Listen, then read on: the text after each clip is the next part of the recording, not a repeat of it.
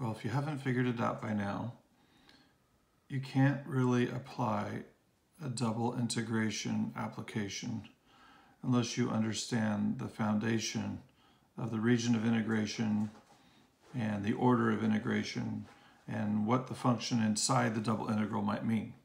So I've got a little example, not a difficult function to study, but it really kind of encapsulates some things we've been covering recently. So this is the equation of a plane that's been simplified. The normal vector to the plane, 3, 4, 2, is available to us. But we don't know about any other specific given point in the plane, but we have practiced this before. If x is 4 and y and z are both 0, we find out that the x-intercept is at 4, 0, 0.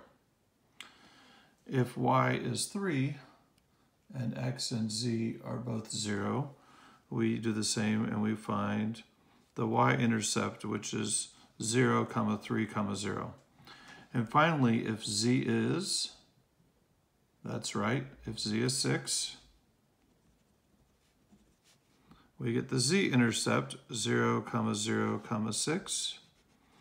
And this triangle we used to represent a portion of the plane that this equation is.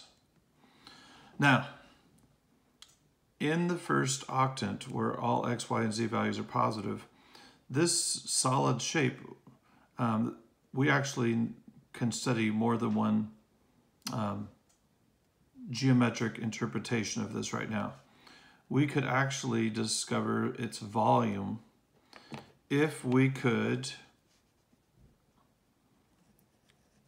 have a region of integration, the function that represents the third dimension with respect to the area. And it turns out we have all of the necessary pieces to do that. So what I'm going to do is I'm going to make room for a couple of other items. First,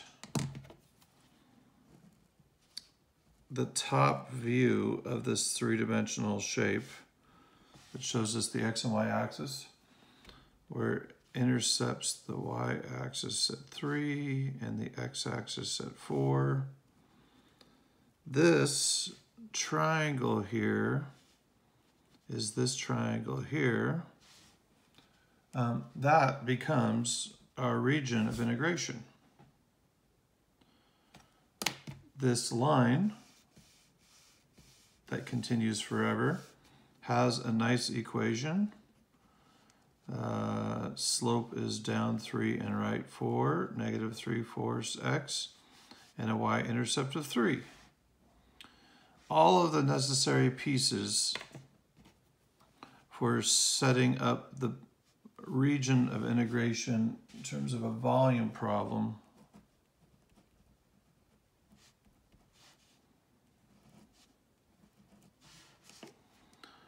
dy dx. We have everything we need. X goes from 0 to 4.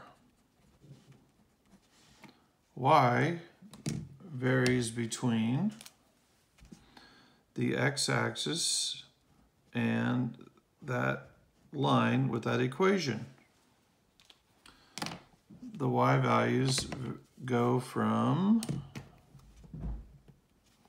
y equals 0 is the x-axis, and y equals negative 3/4 x plus 3 is the upper boundary. Now, about that z, about that function, we can solve this equation for z equals and have it become a function of y and x. If you subtract terms and then divide by 2, z, which is the same as the function we're looking for, is 12 minus 3x minus 4y all divided by 2. And we can write that reduced. 12 over 2 is 6. Negative 3 halves x minus 4 over 2 is negative 2y.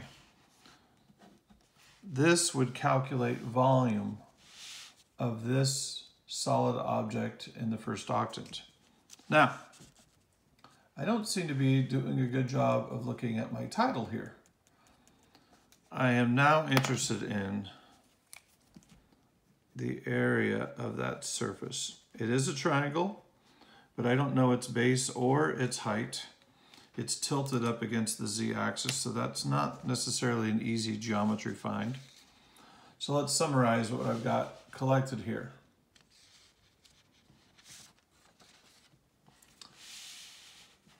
I've got z equals this function of the plane. I have a region of integration with this upper boundary is the line y equals negative 3/4 x plus 3. I have a formula for surface area, 1 plus the partial derivative squared plus the partial derivative squared. And if I want, I should be easily able to collect these two partial derivatives.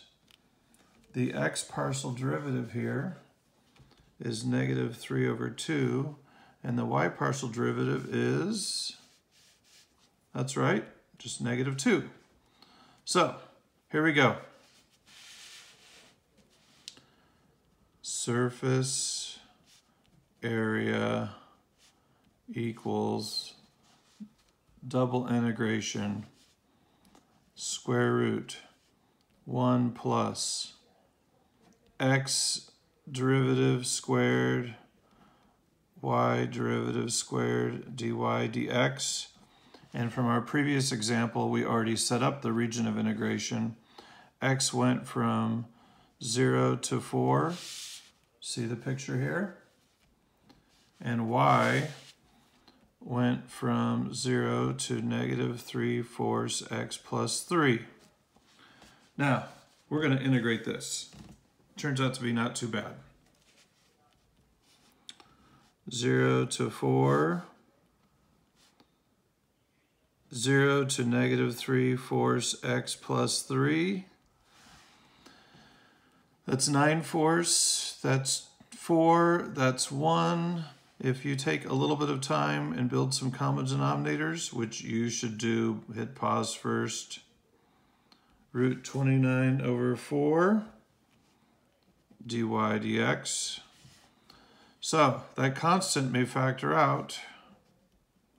Square root of 4 is 2, 0 to 4, 0 to negative 3/4 x plus 3. Let's see how we do.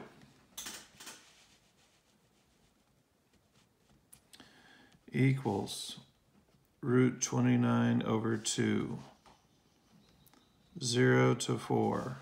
Integral with respect to y is just y. Y goes from 0 to negative 3/4 x plus 3. We'll integrate x later. If y is 0, we're happy. If y is that, I don't know if I'm happy. We'll find out. What do we get here? Negative 3/4 x plus 3. This shouldn't be too bad. Antiderivative. Root 29 over 2. Negative 3/8 x squared plus 3x, where x goes from 0 to 4. If x is 0, these terms are gone. If x is 4, 16 over 8 is 2. That's going to be negative 6.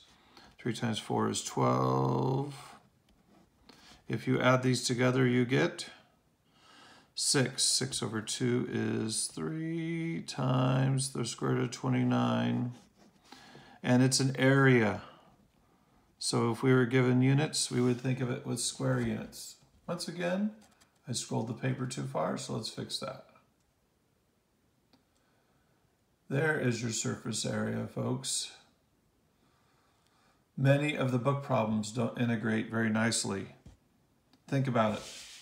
You're about to take two partial derivatives, square them, add them together. Let's add one for fun. Square root that, and somehow this integrates nicely. Sometimes polar coordinates play a role in helping. Sometimes you'll need to use more advanced techniques. My class, I've given some guidance on how to face those types of problems. Other teachers will have maybe different ways of facing those problems. Have fun, everyone.